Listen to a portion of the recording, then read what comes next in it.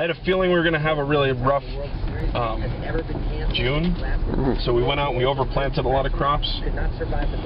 Luckily we did, or we'd be out of vegetables. Here's a pretty good example of what happens when you don't have sun. These poor eggplant plants.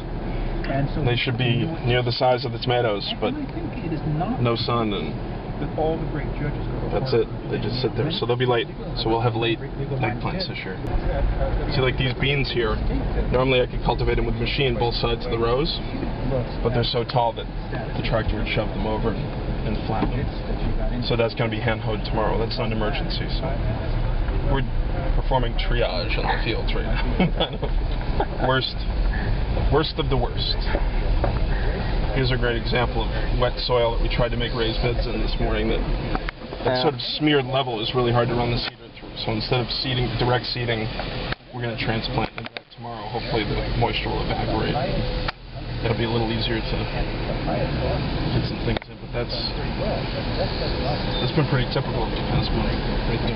Here's another example. We can't use the whole field, so you can see the top we planted. You can see the 2 rows on top of the bed. That was where the cedar was, but we had to give it up down here. And as of yesterday, this was water. This wasn't even. You couldn't see the soil on the bottom. We lost the watermelons. We lost our first planting of cucumbers. We lost our second planting of beans. The 5th planting of lettuce went under. The 3rd and 4th plantings of arugula. The 4th planting of radishes, that went. The 2nd planting of Swiss chard, we lost that. I think that's it though. But luckily we do weekly plantings, so you know, people understand. It's good. People around here really, they know we're not out here slacking off. So we're catching up. Today we got a lot done. We did, I think we're going to get through 6 acres today, which is a big day. If this was easy, everyone would do it.